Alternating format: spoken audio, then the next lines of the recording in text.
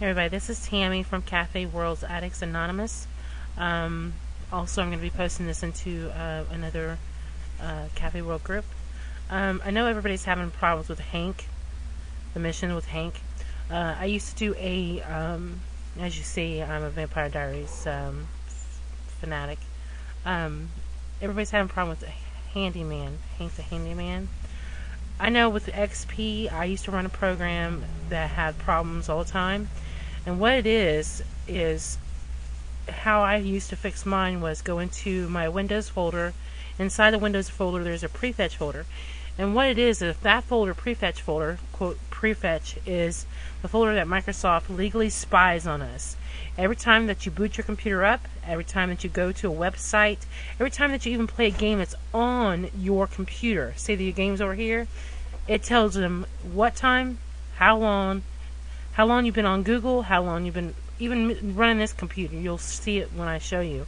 And the only people that can read them is people at Microsoft.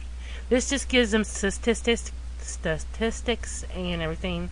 That's why they legally can do it. So if you're on XP, this is how you do it. If not, it's really easy to do. You just you go to my computer, or you can find your local disk, which is usually your C drive. And in C drive, you open your Windows folder. Inside Windows folders, you open up the Prefetch, Prefetch, and delete the contents of Prefetch. You'll be amazed. I just deleted mine yesterday, but let's see how much I got. I'm going to go to my computer. Of course, you're going to start and go to my computer. Open my local disk. Let me bring this up. Go into my Windows folder. Sometimes it may say these files are hidden. Unhide those. See right here? Prefetch. Double click it. See? Chrome, Google. There's all. See, I don't even know what these are. There's Notepad, MP3 Rocket, which I download my music. There's Java. As you hear my new puppy in the background. Here's software. There's setup. Y Super, which is the thing I used to go in Yahoo. And only people, like there's layout. Sometimes might be a folder in there, and it still can be deleted. And what happens when you run a program for so long, even if you clear out your Adobe Flash player, that helps.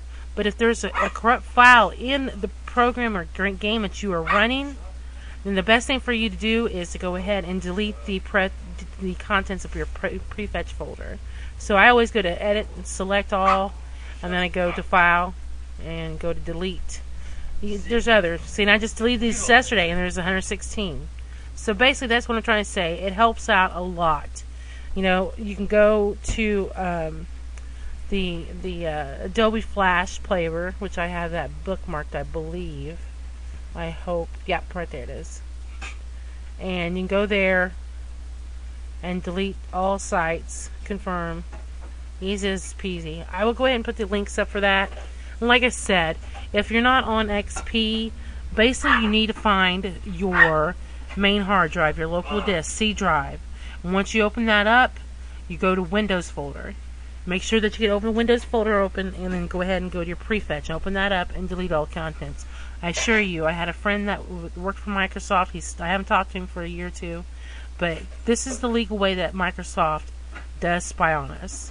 And if there is a corrupt file in your computer or in any kind of game, I used to run Red Light Center, youthverse.com, and there was corruptness all the time. So I used to always have to go ahead and clear that out every day. But anyway, I hope this helps out. If not, get a hold of me. You can get a hold of me in the group or anywhere else. Tammy Louise Johnson. Talk to you all later. Bye.